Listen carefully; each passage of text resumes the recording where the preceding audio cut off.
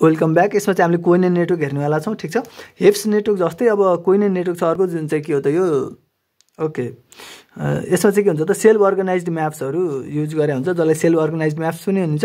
Competitive learning हो यो कोहेनन networks भनेको चाहिँ। के हो त कम्पिटिटिभ लर्निङ भनेको अहिले एकछिनमा थाहा पाइहाल्नुहुन्छ। Learning of neural network without the presence of teacher, यो पनि के हो त अनसुपरभाइज लर्निङ जस्तै हो।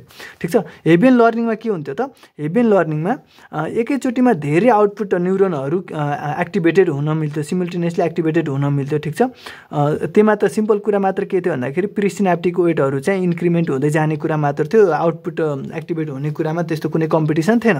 तर यसमा के हुन्छ भन्दाखेरि इन कम्पिटिटिभ लर्निङमा के हुन्छ त only a single output neuron is active at any time. कुनै टाइममा कुनै एउटा मात्र आउटपुट सिग्नल चाहिँ के हुन्छ त आउटपुट न्युरोन चाहिँ एक्टिभेटेड हुन्छ। यसमा चाहिँ कम्पिटिसन हुन्छ न्युरोनहरूको बिचमा, त्यही भएर यसलाई के भन्ने त कम्पिटिटिभ लर्निङ भन्ने हो। ठिक छ, र output neuron that wins the competition. अब त्यहाँ न्युरोनहरू बिचमा को आउटपुट दिने त कसको आउटपुटलाई मात्र मान्ने, कुनै एउटाको मात्र आउटपुटलाई मानिन्छ। यहाँ चाहिँ उतातिर दुईटैको आउटपुट लिइन्थ्यो भने यता अब त्यसमा यस्तो हुँदैन। यसमा चाहिँ त्यो न्युरोनहरू मध्येबाट कुनै एउटा मात्र न्युरोनलाई हामी के गर्छौँ त त्यसको मात्र आउटपुटलाई लिन्छौँ भने चाहिँ अब त्यहाँ कम्पिटिसन क्रिएट हुने भयो। त्यो हो, त्यो कम्पिटिसन जसले जित्छ त्यसलाई हामीले के भन्छ त विनर टेक्स अल न्युरोन भनेर त्यो न्युरोनलाई भनिन्छ। ठिक छ, कोहेनन model provides a topological mapping. It places a fixed number of input patterns from the input layer into a higher dimension output layer or कोहेनन layer.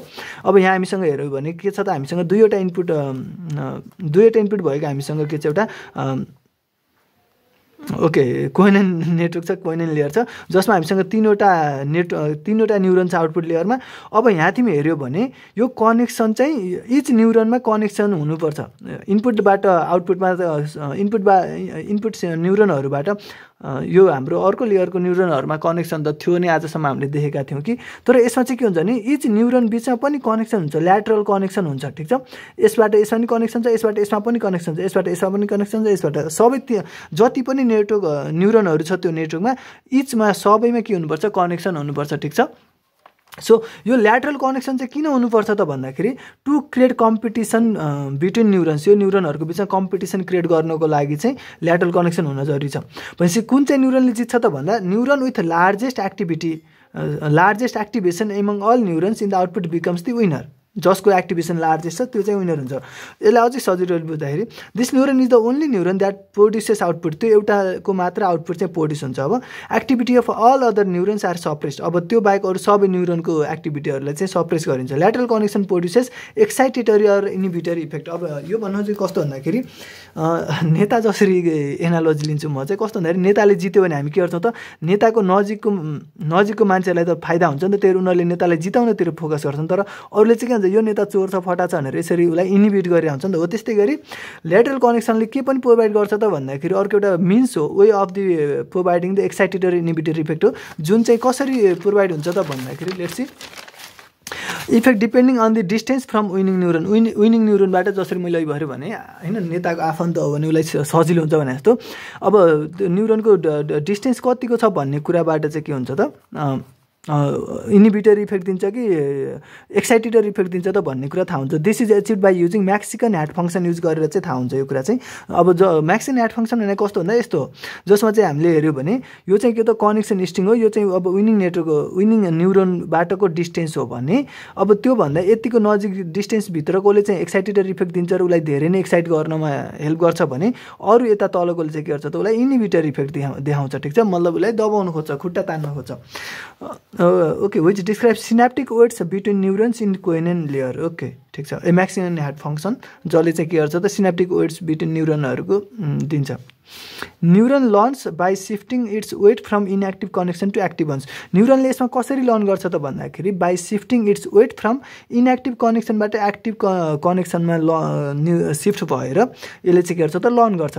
Only the winning neuron in its neighbourhood are एलोड to learn. अब के भन्यो भन्दाखेरि लर्निङको कुरा के थियो, हाम्रो हरेकचोटि हामीले अल्गोरिदममा learning भन्ने आइटरेसनमा लर्निङ भन्ने स्टेजमा के मात्र गरेका छौँ भन्दाखेरि वेटलाई अपडेट गर्ने काम गरेका छौँ। ठिक छ, वेटलाई अपडेट गर्दाखेरि कसरी गरेका छौँ भन्दा हामीसँग एउटा लर्निङ रेट अनि त्यसरी गरेका थियौँ होइन त।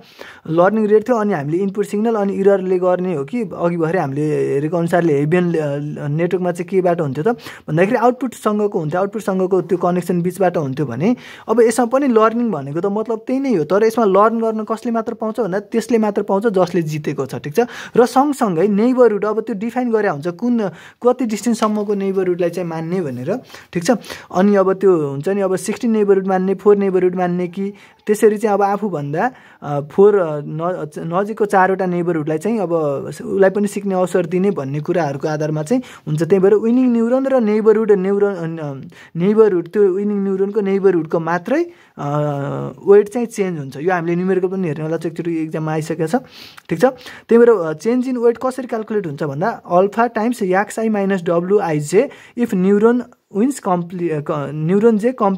विन्स कम्पिटिसन यदि यो न्युरोन जेले कम्पिटिसन जितेको हो भने मात्र यसरी चाहिँ त्यसको वेट चाहिँ चेन्ज हुन्छ नभए अरू सबैको लागि चाहिँ के हुन्छ त वेट चाहिँ 0 ले चेन्ज हुन्छ चेन्ज इन वेट चाहिँ 0 हुन्छ मतलब उसको पहिलाको वेट जे नै छ त्यो नै हुन्छ ठिक छ ओके दिस इज अब यसको अल्गोरिदम हेरौँ ओके अल्गोरिदम हामीसँग के छ let's see initialization set initial synaptic weights to small random values अब 0 देखि 1 को बिचमा चाहिँ के गर्ने त हामीले कुनै एउटा ऱ्यान्डम भ्यालुहरू असाइन गर्ने पोजिटिभ भ्यालु फर अल्फा एउटा लर्निङ रेट पनि हामीले डिफाइन गर्ने एक्टिभेसन एन्ड सिमिलारिटी म्याचिङ अब सिमिलारिटी म्याचिङ भन्नु चाहिँ कस्तो भन्दाखेरि कुन चाहिँ जित्ने त हैन विनिङलाई चाहिँ अब जित्नु के अरे विनिङ न्युरोन छान्नु पर्यो नि त activate the कोहेनन network by applying the input vector x and find the winner takes all best matching winner takes all neuron भनेको best matching neuron JX at आइटरेसन P हरेक आइटरेसनको लागि अब कुन चाहिँ छ त त्यो दमदार हैन जस्तो कसरी कुरा बुझ्यो भन्दाखेरि हरेकचोटि अडिसन लिन गयो अब त्यो अडिसनमा को छ त champion who is the champion भने जस्तो त्यसरी अब त्यो हामीले छान्यो ठिक छ अब त्यो च्याम्पियन कुन चाहिँ हो त भन्दाखेरि मिनिमम डिस्टेन्स इक्विलिब्रियम क्राइटेरियाबाट हामीले के गर्छौँ त उस गर्छौँ अब हामीसँग के गर्छौँ हामीसँग याक्स भेक्टर हुन्छ इनपुट भेक्टर हुन्छ र अनि हामीसँग वेट भेक्टर हुन्छ त्यो याक्स र वेट भेक्टरको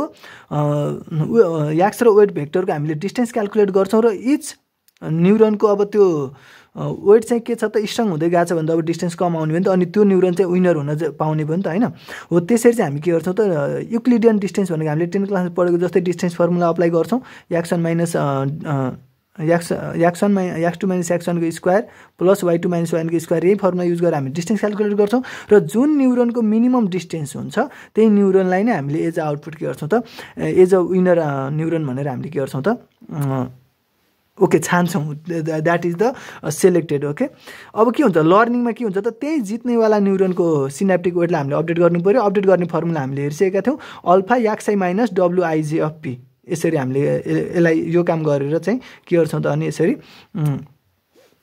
के गर्छौँ हामीले के अरे सरी वेटलाई अपडेट गर्छौँ ठिक छ अनि फेरि अर्को नेक्स्ट आइटरेसन चलाउँछ यसरी काम हुन्छ कोहेनन नेटवर्कमा I hope you guys are wonderfully understanding thank you